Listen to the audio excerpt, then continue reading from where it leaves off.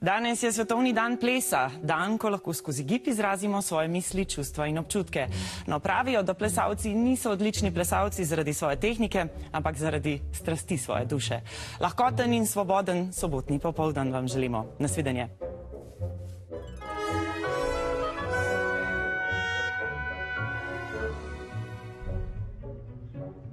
I can't fucking take it. I see the credits of Prvi dnevnik and then I see it. I fucking see it. Oh, it says Vse pravice pridržane, it started as. That's funny. That's a cool reference. But I kept going. I'd see that at the end of petek zvečer it would say Vse pravice pridržane. I'd see that after every game show they would write Vse pravice pridržane. My most recently viewed Slovenian drama ends with Vse pravice pridržane.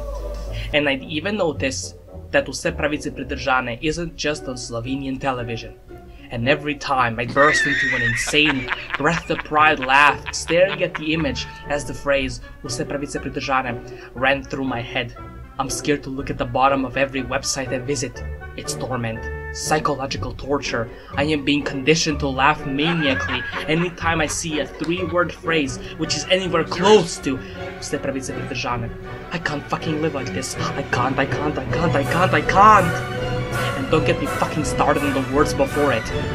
I'll never hear the phrase Avtorske pravice RTV Slovenija again without thinking of Vse pravice pridržane.